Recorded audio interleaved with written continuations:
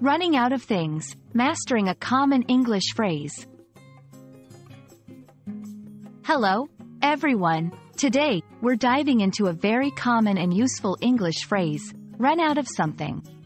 Understanding this phrase is essential for everyday conversations, shopping, planning, and so much more. So, let's explore its meaning, usage, and see some examples in action. The phrase, run out of something, means to use up or exhaust the supply of something so that there is none left. It can refer to tangible items like food, money, or time, as well as intangible concepts like patience or energy. When you run out of something, it means you have no more of it available. To use this phrase correctly, you need to structure your sentence with the phrase followed by the item or concept you're referring to. Here are a few examples. We ran out of milk this morning, so I need to buy some more. She ran out of time to finish the project before the deadline.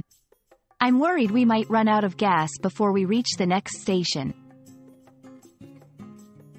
Remember, the phrase can be used in various tenses depending on the situation. For instance, present simple, I often run out of patience with slow internet. Past simple, they ran out of money during their trip. Future simple, we will probably run out of bread by tomorrow. When learning this phrase, here are some common pitfalls to avoid. Don't forget the preposition of after, run out. The correct phrase is run out of something, not run out something.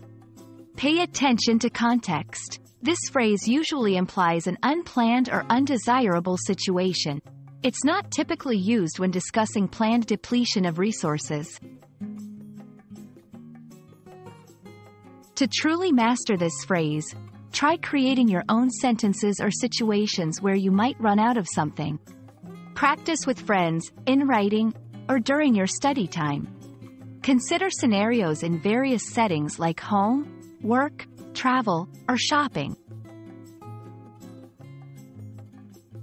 And there you have it, folks. Understanding and using the phrase, run out of something, can significantly improve your English communication skills.